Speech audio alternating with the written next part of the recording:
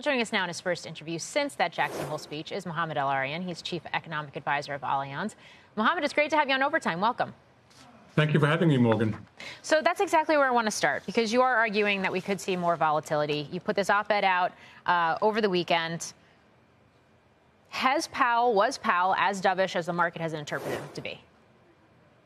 So certainly he was very dovish. If you think of the three most quoted phrases of his speech, one is the time has come for policy adjustment. I think everybody agreed with that and agrees with that. Second was the direction of travel is clear. People agreed with that and still agree with that. The third one is what surprised people, is that we do not seek or welcome further cooling in labor market conditions. We enforced that with the perception that he declared victory over inflation. And the view in the marketplace is that this is a single mandate Fed, that the only thing the Fed is worried about is higher unemployment. And that's why you've had this very aggressive pricing of cuts validated. And as Mike Santoli just said, it is very aggressive pricing. And if that occurs, it's because something went wrong in the economy. So that is why there's an inherent inconsistency in how the market has interpreted that speech.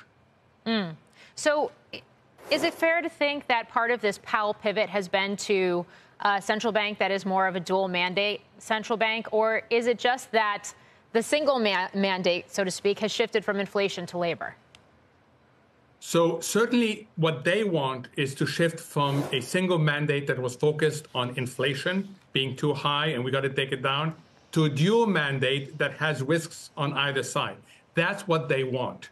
Where they've ended up, because of the way they've communicated, is that now we the marketplace still think of the Fed as a single mandate, but we replaced higher inflation with higher unemployment. And that is critical, Morgan, because it means that the Fed is going to be incredibly dovish. And that's how the market has priced it. So we've been seeing this softening labor market, and we've seen that unemployment rate move up pretty quickly. But I realize we're still at very low levels, historically speaking. But labor also tends to be a lagging indicator and can change very quickly. So if we talk about the lagged effects of monetary policy when you're tightening, what does that mean when you're loosening? And what does that mean for the possibility of recession risk increasing here? So there's lots of question marks. One, we don't know whether we felt the full effects of what was a very aggressive interest rate hiking cycle because they started late. So we don't know whether we felt the full effects. We also know that it's going to take time for the cuts to go all over the economy. Now, the market is doing some of the heavy lifting for the Fed. So there's lots of question marks. Also, the Fed is retaining maximum optionality. So Powell didn't talk about the destination, didn't even talk about what the first stop looks like. And yet the market feels very confident about the destination and how quickly we're going to get there. So that's why there's a lot priced in right now. And we don't know what the labor market is going to do. So look at PCE this Friday, look at the jobs report the following Friday, but especially look at the retail earnings we're going to get tomorrow, Wednesday, and Thursday. That's going to be really important to get a sense of the strength of the consumer. Okay.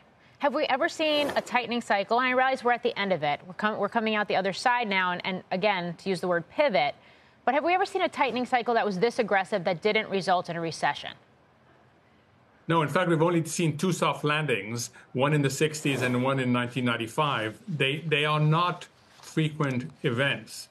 And let's not forget that this hiking cycle had 4 consecutive 75 basis point hikes as they were catching up, which we haven't seen. Having said that, I am among the people who have been very impressed by the resilience of the economy because of all the positive supply side shocks we've had in the last 2 years. So this is a resilient economy. To be clear, soft landing is still the most probable outcome, but it's still only about 55%. So it is the most probable, but it's not the dominant outcome still.